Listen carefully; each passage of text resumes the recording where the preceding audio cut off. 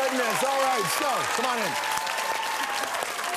Based on what we learned talking to Red Green, we're going to extend that conversation. Take a knee, Canada. Here comes the panel. I love talking to a guy like Red because it's like sitting there talking to the sorts of men that I grew up with, this archetype of what a man used to be. And I think we all remember the great poet laureate of Canada, Kim Mitchell, when he talked about that's a man. But the definition has changed over the years. It's certainly changed, and I want to kind of explore that just a little bit. Steve Patterson's here. I mean, just the idea of that red-green type of man. Do you think that those guys are prevalent in our culture today? I hope not, because I can't grow a beard, and that's an unfair advantage. They have things living in their beard, they're homes for birds, and they're lucky bearded men. But I think today's culture is a little bit more well-rounded. It used to be if you say you're going to build something, it means you're going to actually build something. And now a man can build a social network. I can't do either, but I can more so not do a social network than a house. So, if someone says be a man in 2013, Patrick, what does that even mean? The only time I could think of even saying be a man to somebody is if someone was a shapeshifter and they were saying, should I be a man or a woman? Well, be a man. You know, it's such an archaic phrase. It makes no sense to me. I'm new to your planet. Sorry.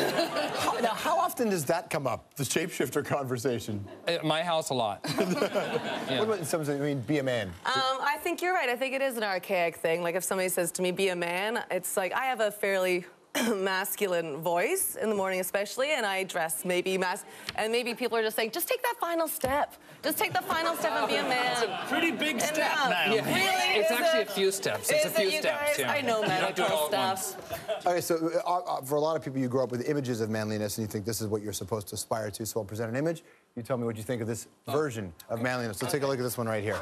All right, so there you go. What do you think of that definition of manliness, John? I think then most men are grubby and need to have a bath.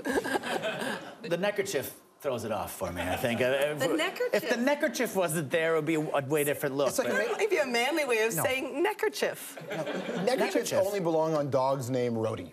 Like, that's it. Yes. Like, mixed breed dogs with a red neckerchief, that's where it belongs, don't you think? Well, if you've ever really been sweating a lot, and, you know, I did some service by a freeway in Los Angeles once. You could use a neckerchief. You did what? You did some service. I did some, oh, why'd I say that? I did some community service. Oh. For real? Yes, for a minor infraction, but I think we're off topic. No, that is super manly. Are you kidding me?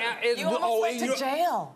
It was jail, all right? 12 hours clear-cutting, you know, the side embankment and throwing branches up a hill. I was out there with gang members. My glasses fell off. They cracked. It was like Lord of the Flies, all right? And I survived it, and it's all because I accidentally littered. All right. Yeah, get it out of your system. You got community service for littering. 10 hours. And the judge, you would have thought, everyone that was coming up before him had done horrible things. He was like, all right, you. I go up there, and he's like, community service, $300 fine. So for 10 hours or whatever it was that day, I was very manly indeed. So and I used a neckerchief. I'm not sure whether that disproves or proves my point, but I like to think it does. I just heard of a whole different thing when I heard service by the side of the road. All right. How about this one, the modern one? My friends who are women and men love this guy, modern sexuality. Patrick, is that it? Yes, closer. As he stumbles over the thoughts. I'm fine. No, I mean, John is obviously very sexy. Of course, the character he plays is a psychopath, I think. He's, you know... Is that good or bad? It depends. For a date, it's good. Yeah. For a relationship, it's very, very bad. All right, how about this picture here? This is the definition of a man. Captain Cave. He's got man in his name. Caveman. Yeah. I think that actually symbolically is what this whole be a man thing is about, which is don't be a woman, which is deny your feelings and dominate. Right. And I'm sorry to bring the room down. So deny your feelings and dominate is wrong. I think so. Okay, I've been living this the wrong way.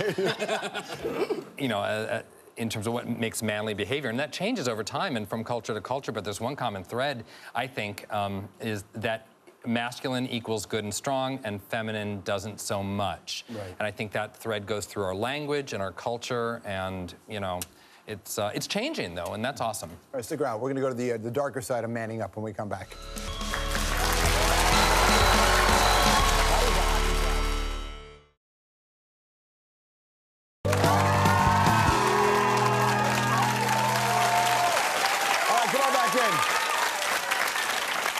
You know, sort of exploring our version of what it means to be a man in 2013 and what people want in a man. And sometimes, as much as you try to be as progressive as you can, you cut down all those trees of your own bias. Sometimes the roots run deep and you try to do things that you think a man ought to do. Have you ever had a big man moment, Steve, and then it just failed spectacularly?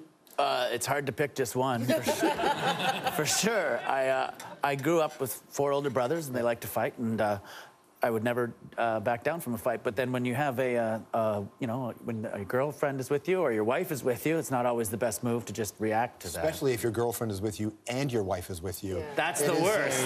Then you're just a ref. It's a way better moment. But you're just a ref. You know what? I do like a man to be manly. We were talking about that. So, like in the olden days, I did like a man to be like that would pick me up. I thought it was, but it was horrible because they would pick me up and they'd be like, "Oh my God, you're so heavy," and I was like, "Who would do that?" They actually said that? Yeah, because I was very tall for my age, you guys. I gotta say, in a I'm a big bold very tall. lady. Yeah, it was just the center of gravity. Yeah, or if they're like, "Oh, sit on my lap," and they're like, "Oh, my knee's starting to seize." That's not nice. No, but listen, it's just because you're dating older guys. That's all. And at a certain age, all of our needs My go. hip's gone out. How about a hand for the panel, everybody? Patrick Bristow, by the way, is going to host Puppet Up, which starts on the 22nd of October. It's in Toronto at the Panasonic Theatre. You got to check it out. Naomi Snieckus performing with the National Theatre of the World when she gets out of jail. That's September the 25th at the Drake in Toronto. And, of course, the great talent that is Steve Patterson. He's got a tour. This is not debatable. Comes to British Columbia in November. Go to stevepatterson.ca for all them details. Normally, I would say good things, Canada, but do you want to sign off for us, please, Steve? I'll argue with you again soon, Canada. Good night.